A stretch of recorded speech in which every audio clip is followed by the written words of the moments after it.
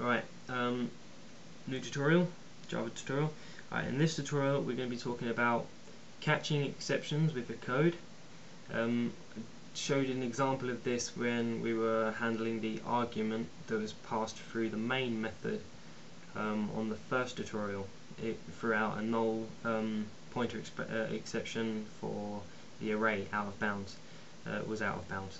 So we're going to be talking about exceptions. We're going to be talking about constructors for a class, for that class.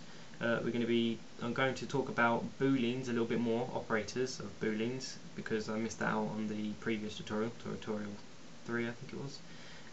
And also other classes, having multiple classes and extending content from other classes.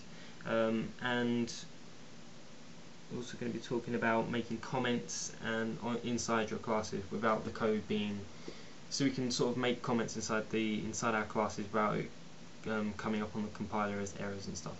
Right, so I'm going to open up our Java project and go straight into our S main class.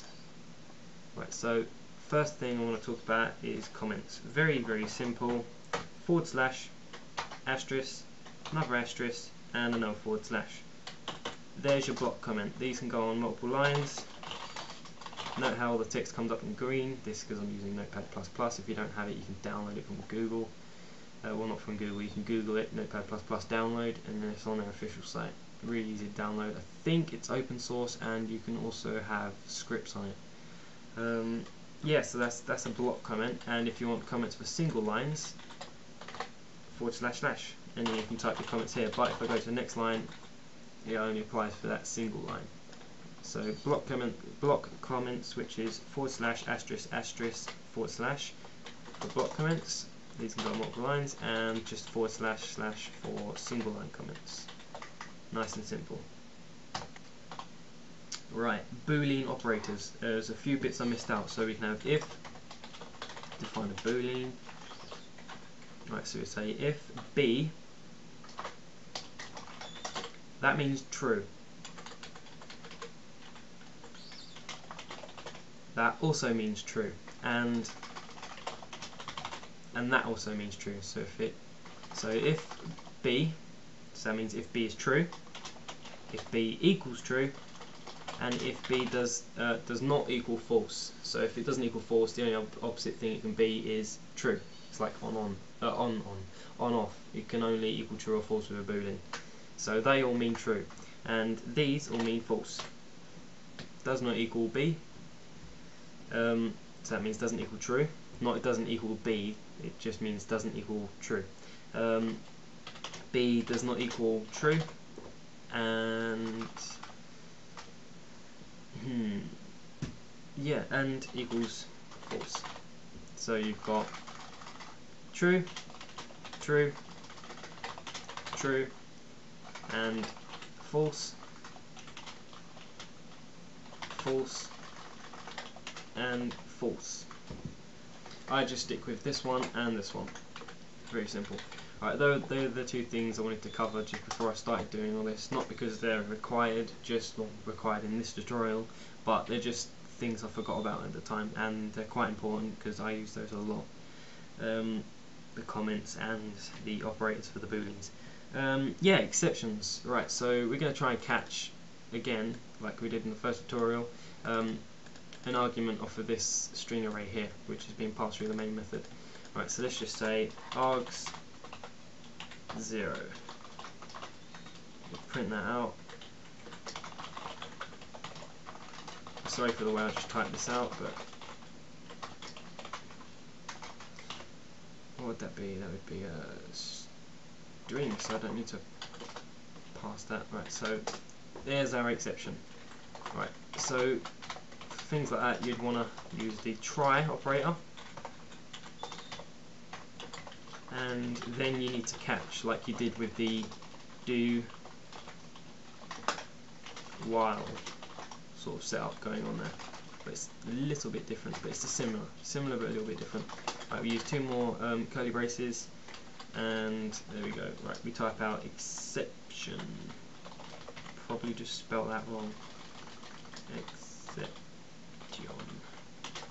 So we've got exception, which is sort of like our, could say data type, like int I. That's how it sorts out. And then we can say, well, what was it? Print stack trace. Something like that. One sec. Right, oops. Right. And yes, I did type it wrong. There we go. And it prints it out.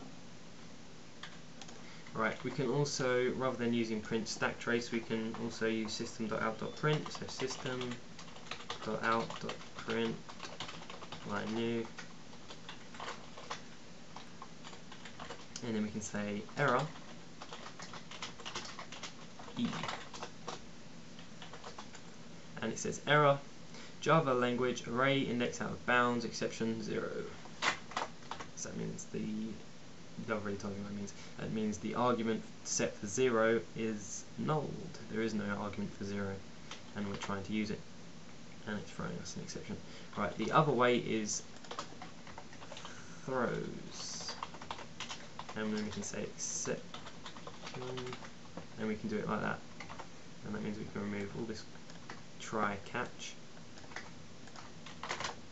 compile, and we get it that way. And there's one more way,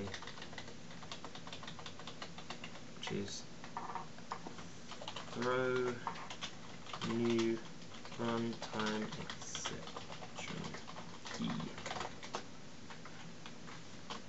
Whoops, spell that wrong. In uppercase R. Build, run. There you go. So there are certain ways you can catch, throw, and try to attempt to do code, but it's still gonna crash your script. But at least that way you'll be able to catch the exceptions to be able to handle them. And we do that just by saying, right, so what we've got here, we've got the argument, and we're trying to check for the value 0. So we need to say if the argument's length, because it's an array, is more than the value we're using here, 0. So if it's more than that, then print that value out. And it's not, and then we can do like what we did previously, add an argument, hi, whoops, didn't need to compile because I hadn't changed any source code, and we get the outprint hi. So that's just your basic try, catch, throw, new, and throws handling.